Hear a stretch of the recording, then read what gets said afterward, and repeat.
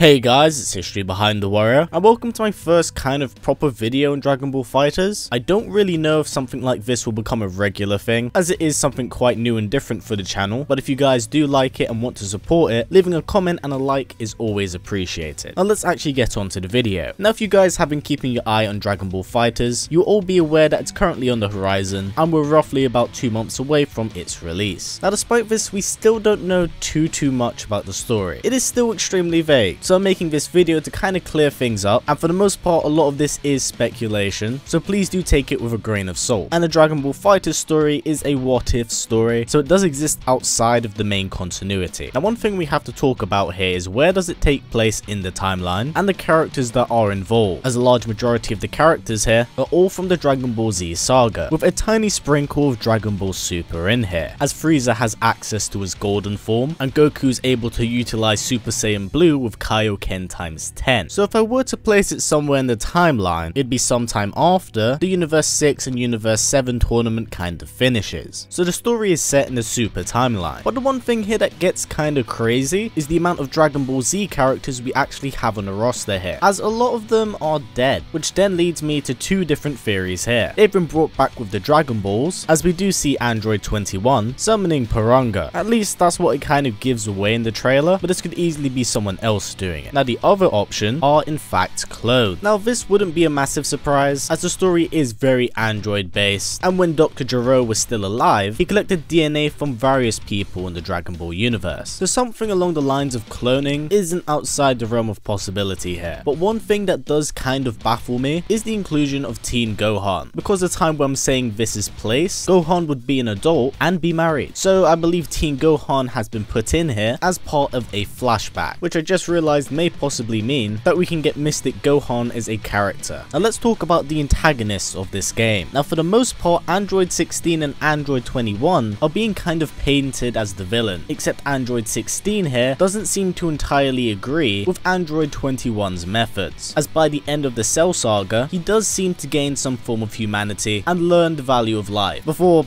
this happens.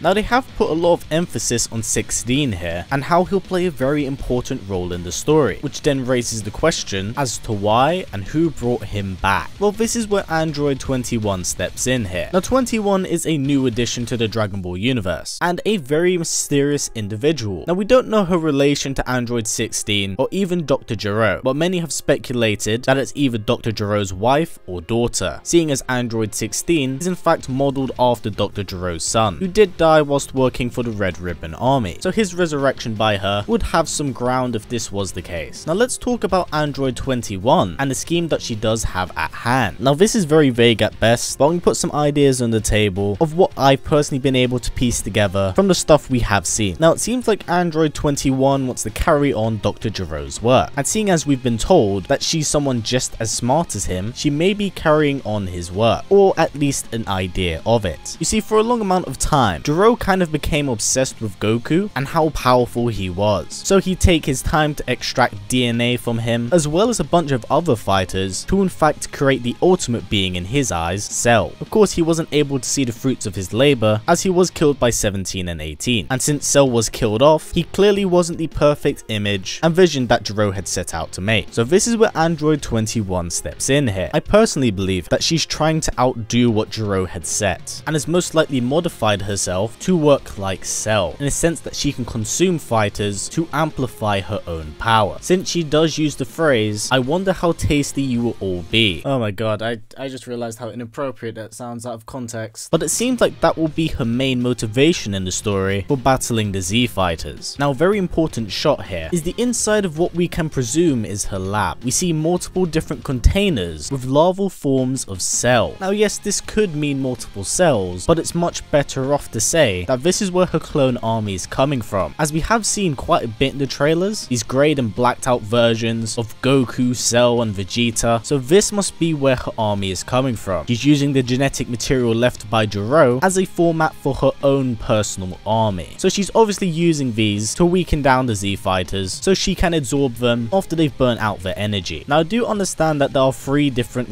branching story arcs, but I believe this has mostly been done to pad out the story more and to fill out more story story for Android 21. The one interesting thing that I have certainly seen here is the reaction that Frieza has when he realizes that he's alive again. So I believe that either the heroes get extremely desperate and bring him back, or he is most likely a clone that has been given life by Android 21, who had possibly picked up a new sample of Frieza's DNA upon his resurrection. And something to clear up here is the absence of Dragon Ball Super characters. Well, story-wise, I don't really have an argument for them not being in it, but I do feel like this has been done so that they can ship off the Dragon Ball Super characters in a DLC pack for us to purchase post-release. Of course, we don't really know if the roster's complete right now, so we may just get a super character thrown in here, but as of right now, there are none, and it wouldn't surprise me if they were to be shipped off as DLC. But this does for the most part wrap up the video. Hopefully you've enjoyed this, and it's put some rather interesting ideas on the table for what we can see from the Dragon Ball FighterZ story. I myself am personally very excited, as the first series that I ever got into as a child was Dragon Ball Z, so the series is very nostalgic and does hold a very special place in my heart. Let me know down in the comments below your thoughts on the Dragon Ball FighterZ story. What do you think will happen, and what do you think we can expect to see? And like I said at the very beginning, if you'd like to see more of these Dragon Ball FighterZ videos, and you really do like this kind of stuff, please give it a thumbs up, because it lets me know what you guys would like to see. Now, before this video wraps up guys, if possible, let's try getting it to about 500 likes. It's a great way of supporting this channel, as YouTube's ad system is broken as hell, so by giving it a thumbs up, it helps out a ton. We also have a Patreon set up, so if you want to go the extra step and help out the channel, a link for it will be down in the description below. Anyway guys, as always, please comment, like, subscribe, and share this video with everyone you know. Please take care, and I'll see you all next time.